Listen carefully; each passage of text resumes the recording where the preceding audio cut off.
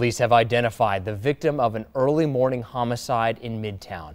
Police say it happened in the parking lot of Eden Cabaret and Cafe, which is near the intersection of Speedway and Dodge. So far, officials say that a fight broke out. Someone grabbed a gun, shooting and killing 23-year-old Joseph Anthony Campos.